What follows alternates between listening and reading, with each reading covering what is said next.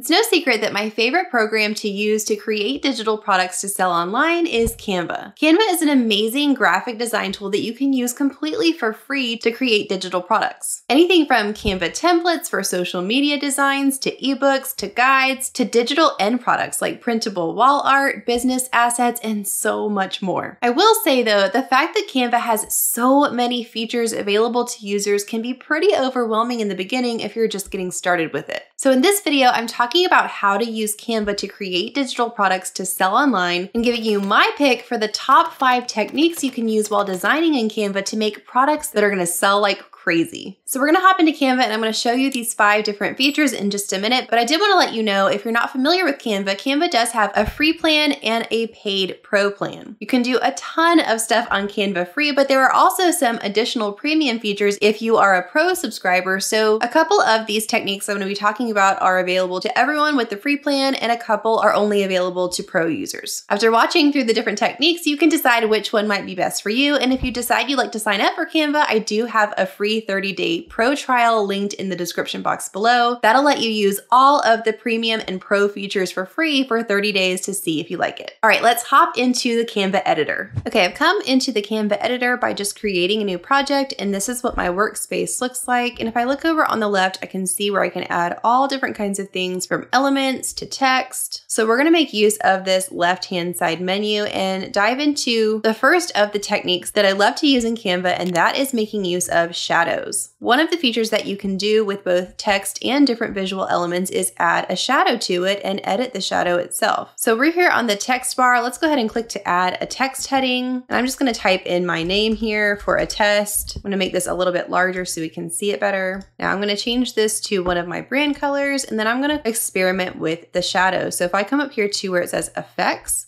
I can click on shadow and we can see it automatically has added a shadow layer underneath my text. Now I can do a lot of different things with this shadow. I can use this offset slider, which means if I drag it to the right, it's bringing the shadow layer further away from the original text. And if I drag it to the left, it's bringing it closer. I can decide what direction I want that shadow pointing. I can make the shadow more blurry or more crisp. And I can make the shadow more or less transparent. So that'll be either more solid or more see-through. I can also change the color completely of the shadow if I want the shadow to be a different color. There's also this lift effect with text, which is similar to a shadow, but it just adds a really subtle, blurry shadow underneath. It's not drastic at all. It's just enough to make it appear as if it's lifted up off the page and make it pop off the page a little bit more. If you know anything about graphic design, you know one of the main concepts is to cause contrast or signals of separation to make things stand out more and be more noticeable. So that's exactly what adding a shadow or the lift effect helps do with text and with visual images. So if we come to our Elements tab, we might want to add a photo. So let's look up a beach photo.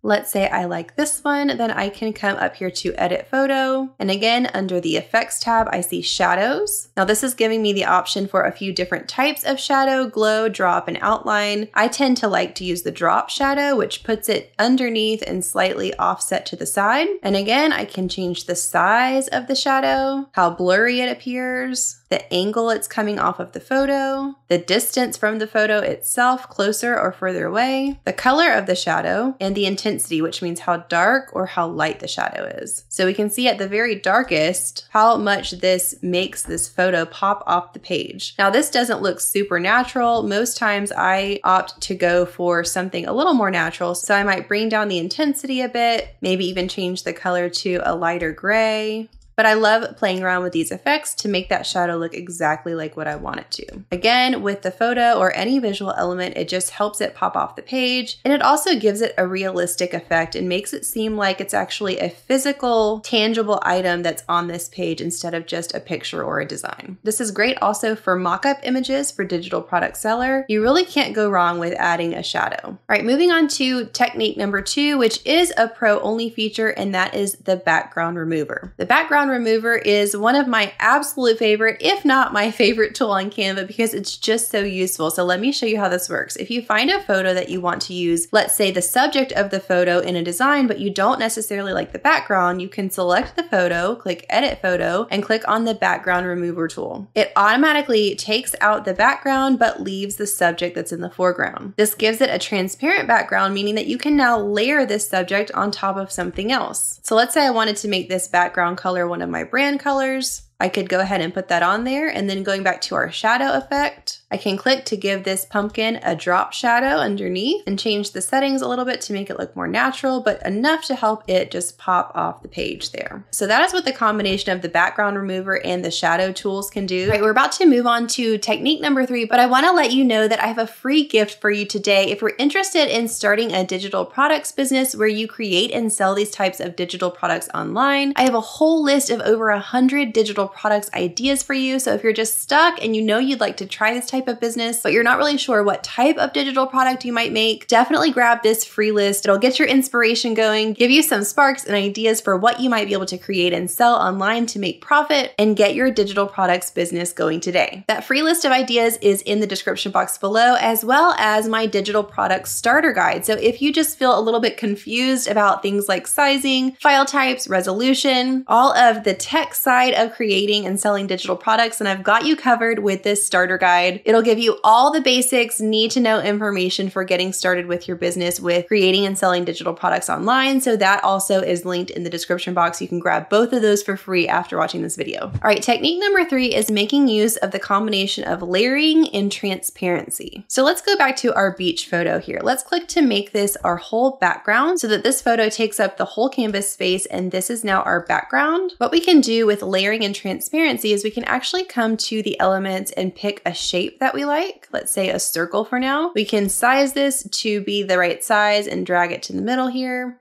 And then we can even change the color of the circle. Now what we're gonna do when we have this element of the circle selected is we're gonna come up here to the transparency box. This is the little checkered symbol box. And this brings up a transparency slider. So remember, transparency means how see-through that element is. So on the circle, if we drag this to be more transparent, we can see how the circle is becoming more and more see-through. It still keeps the original color, but it just becomes a little more see-through so we can see through the circle to the background photo. Similarly, if we drag it back to the right, it becomes more and more solid. So we might choose somewhere in the middle where it's slightly transparent, but it still holds the color pretty well. And then we can layer this with some text on top. So we can add some text to say whatever we'd like. Let's say it's for a sale graphic. We can say 50% off sale. We're going to drag this to the center as well. Make this font whatever color we'd like to contrast our pink circle and still go with the background. Now, if we can't find quite the right color, we can come up here to our plus icon on the document colors and use our color selection tool, which is this little dropper, hover over one of the colors in the background photo that we'd like to use, let's say this blue color, and it automatically matches the color of our text with that color in the background photo to make sure the whole thing appears super cohesive and like it goes together well. We can even go the extra mile, click our text and add the shadow effect to our text, right? Or the lift effect, which makes it pop off of that layer underneath even more. So this is just a quick way to add some layers to our design and make use of transparency by making one of our bottom layers more transparent. One other thing we can do with transparency is, let's say we have this background photo, but we want it to have somewhat of a different color tint on top. Again, we can come to elements, we can add a square element, change the color to be what we'd like, then we can size it up to cover the entire image. Now, when we have this square selected and we come up to transparency, we can make it more transparent so that we can see the background image through that transparent square, but now it's giving it a little bit of a colored tint on top so that we could again add some text or something to layer on top of this and make it stand out with more of a contrast. You can see the difference if I drag my square off